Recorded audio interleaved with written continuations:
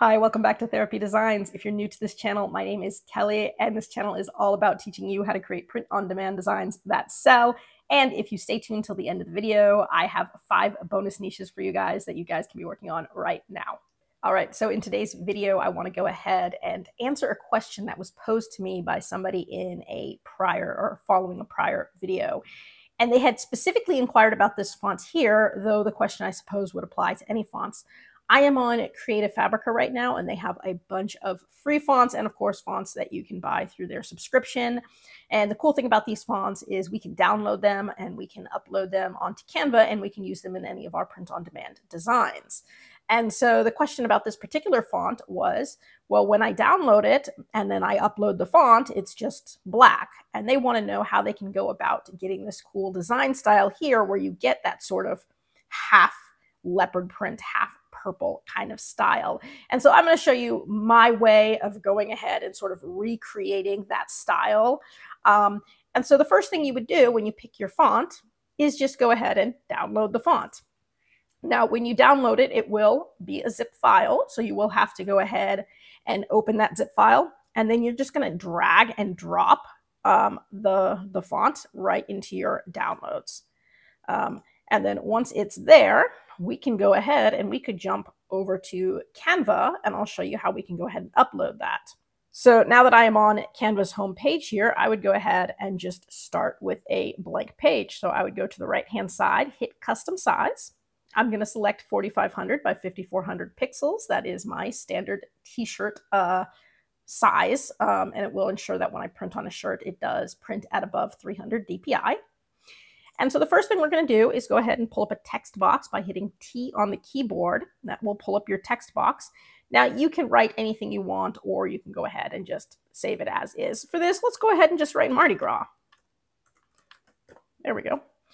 And make it nice and big. Perfect, just like that.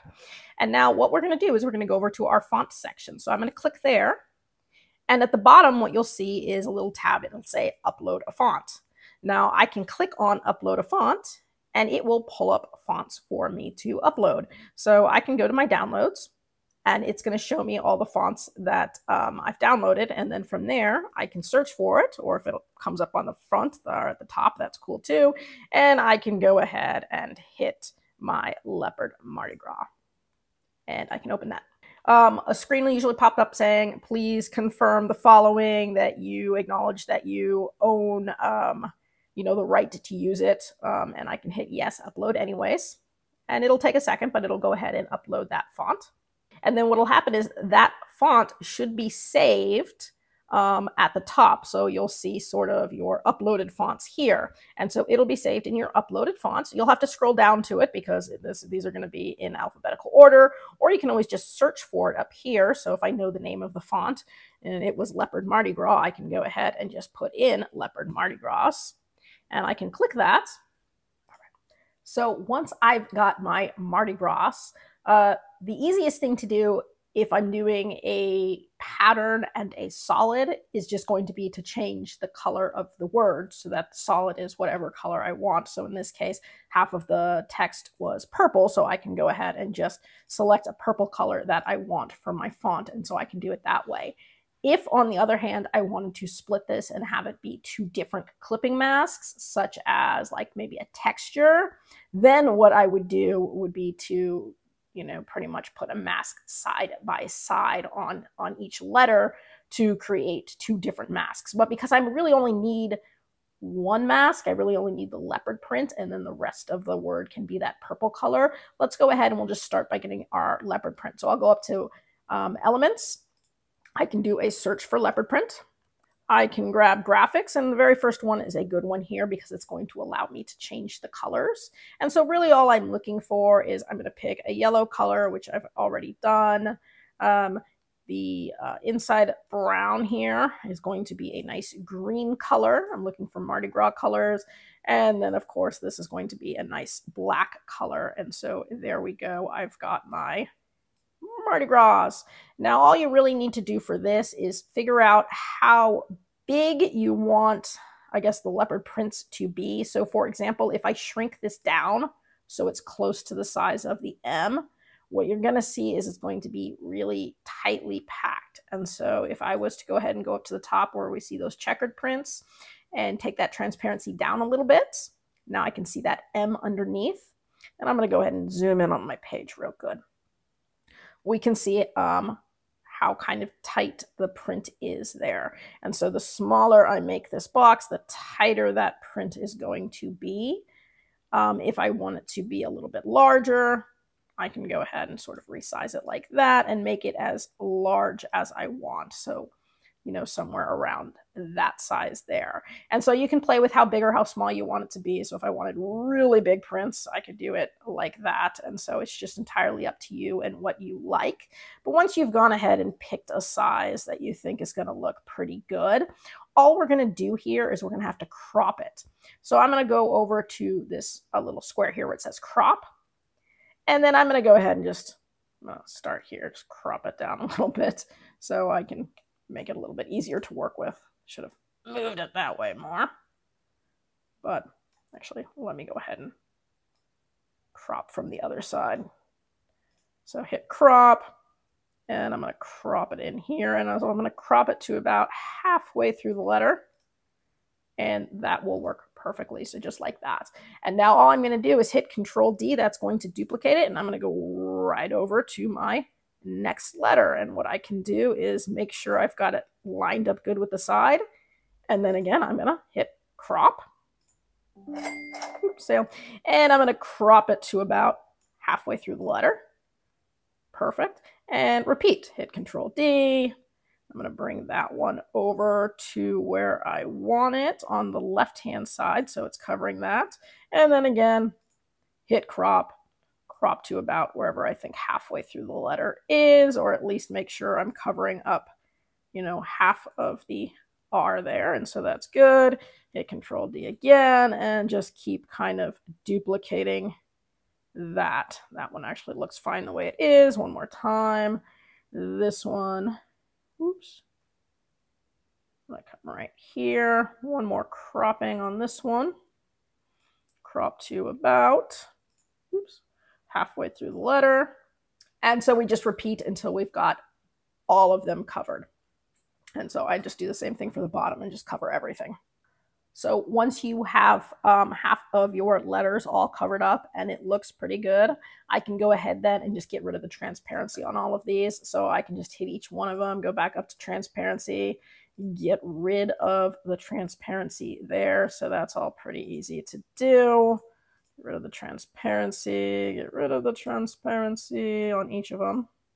And boom. So all I would have to do then is go ahead and download this. So we'll download this one here. I'm going to title it Mardi Gras Mask. And I can go up to the top, hit download. It doesn't need to be a transparent background for the mask, so you can just leave it as is, PNG. Make sure you just have whatever page you want. If you've got multiple pages open, go ahead, hit download. And then we just need to do the frame. To do the frame, which you could have done first and probably would have been faster and easier. But let's say we just want to go ahead and duplicate this page, and then we're just going to go ahead and pull off all the leopard prints, and then this will go ahead and be our frame here. And so just make sure we don't move any of the fonts. We can go ahead, Mardi Gras frame right there. The frame does need to be a transparent background. So from here, I can go ahead, hit download. I can hit transparent backgrounds, and I can go ahead, make sure I'm on the page that I want and download that. So I've got my mask and my frame. And then from here, I'm just going to go ahead and jump over to Photopea. Now, if you haven't seen any of my other videos, Photopea is just another site for graphic design. It's totally free, which is awesome. You don't have to sign up. You don't have to create an account. You don't have to anything but type photopea.com into your browser. You will get this page. From here, you're just going to go ahead, hit that middle button that says open from computer. That will pull up your downloads. And then from there, go ahead and start by selecting your frame first. So pick your Mardi Gras frame and hit open. It'll open it, and you should have your Mardi Gras frame right here. Now from here, you're going to go over to the top left-hand side of the page where you see File. 3 spaces down, it's going to say Open and Place. So that's the one you want to click. it'll pull up your downloads again, and this time you're going to go ahead and select the mask and hit open. And it's going to put your mask right on top of your frame. So it should look just like this. You should only be able to see your mask right here. But if you look over the side here where you see your layers, you'll notice the background layer, it'll say background, that's going to be your frame. And then the top layer, that's going to be your mask. And that should be the one that's highlighted right there. Assuming those things are all true, go to the top where you see layer. And about halfway down, it'll say clipping mask. So you can go ahead and click clipping mask, and it's going to put the mask right over the frame. So there you go. So now I've got that awesome font that I like. From here, I can go File. I can export as. It's a PNG. It's going to pull up this little box. I can rename it up here if I want to. So I can do Mardi Gras Leopard or whatever you want to call it. It's still a PNG, still 4500 by 5400 pixels. All I have to do is hit save. It's going to save that over to my downloads. And now I'm going to jump right back over to my Canva page. So now that I am on Canva again, I can go down and make another page. So I can hit add page right here. And now we're going to go ahead and upload what we just made. So I can go over to the left-hand side where it says uploads, click there. I can go ahead, hit upload files. It's going to pull up my downloads, and now I can upload the Mardi Gras leopard print that I just got off of Photopea. Click on that, and it's going to pull it up. So now here I've got my Mardi Gras. Now, if I really want it to look more like the one that was on Creative Fabrica, that one had a little bit of a black outline around it. So no worries, I can put a black outline around this. I can now go to Edit, and I can go down to Effects, and you're going to see Shadows. From there, you can pick Outline. And now you're going to have to scroll down a little bit, and what you're going to see is you can pick the size and you can pick the color. So I like the color, we'll keep it black, but we're going to bring that size way down so it's a nice thin outline, so it doesn't have to be anything too thick. So right now that is set at an 8, and that's probably pretty good, so you can play with that a little bit. And I'm going to blow this up nice and big so you can see it, right? So there, now I've got my Mardi Gras, and it looks pretty similar, though I think better than the one on Creative Fabrica. Now I would like these two lines to be a little closer together. I could have done that originally, or all I have to do here would be hit Control D. So I've got 2 copies, and with 2 copies, I can take the bottom one and crop up. So I just have the Mardi. And then I can take this one, crop down. So I just got the Gras. So now I've got 2 different images. And so from there, I can size them however I want. So let's say I want the Mardi to be pretty big across the page, center it. So there, I can take the Gras. And now what I can do, if I can make it bigger if I wanted to, again, center it, put them as close together as I like them. So let's say I think that that looks good.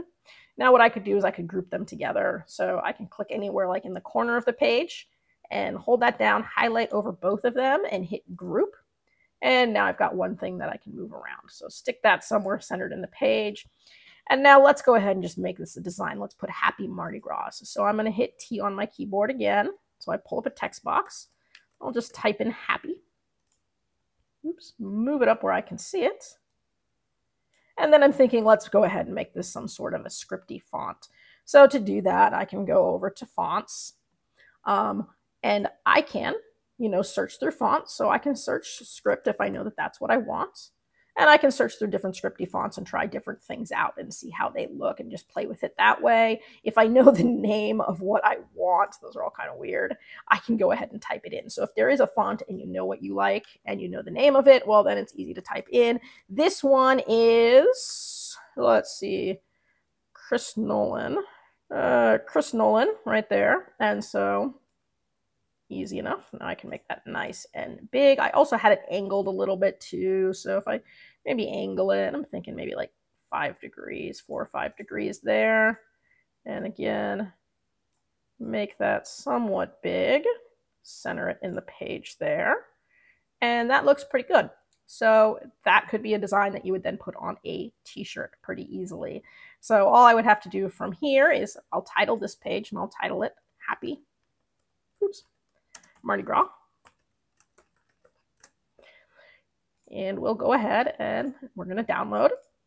It's going to be a transparent background. It is a PNG. We only want page 3 here, so just select page 3, hit done, and then download. And now this is ready now to go onto a shirt, a sweatshirt, a tank top. I mean, pretty much whatever you want to put it on, a tote bag. I mean, you can put it up on anything at this point. And so that was just my way of sort of recreating that font that I saw. So if you want to do a little comparison, so this one is mine, and this is the one that was on Creative Fabrica here. And again, I actually like the color of mine better.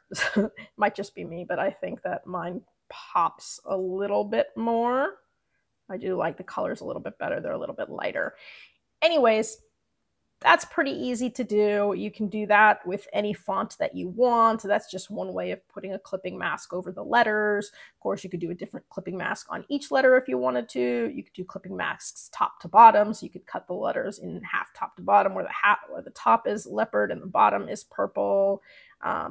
You could do different clipping masks on each word, where just the top word is one clipping mask and the bottom of the word is another clipping mask. But anyways, I've got my design. It looks good. It's ready to go. Because you guys were so patient and waited until the end of the video, I do have my bonus 5 niches for you guys. Okay, so as promised, here are your 5 bonus niches for being so patient. All right. And these are bonus niches that are for March. So right now is a great time to start designing for things that are going on in March. And so each one of these is correspondent to March. So the first one is pirate, and that pi is pi like 3.14. Pi Day is, of course, March 14th. And so there's all sorts of fun Pi Day shirts you can make. And so pirate is just one of them. The second one, I make cerebral palsy look good. It is Cerebral Palsy Awareness Month. Ribbon color for that is going to be green.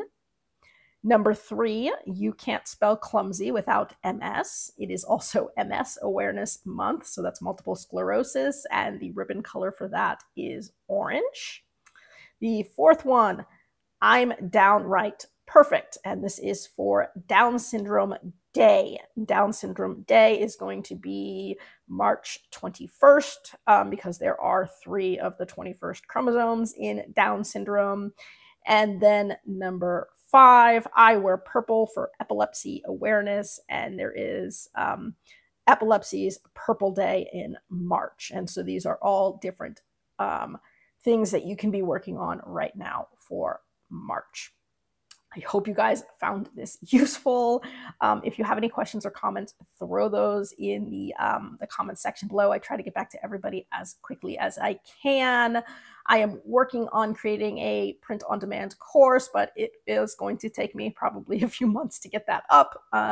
In the meantime, I do have a bonus list of niches for you guys. So if you go to the description for this video, the very top tab should be a link so that you guys can get a free list of evergreen niches and of seasonal niches. So it was over 200 niches that you guys can be working on to keep you going. Otherwise, I hope you guys are doing good. I hope your sales are doing good, and I do hope to see you guys again. That's it for today's video. If you found that useful and would like to see more videos with helpful tips and tricks, be sure to hit like and subscribe and turn on your notifications so you don't miss any of the weekly videos. As always, keep growing and stay creative, and we'll see you next time.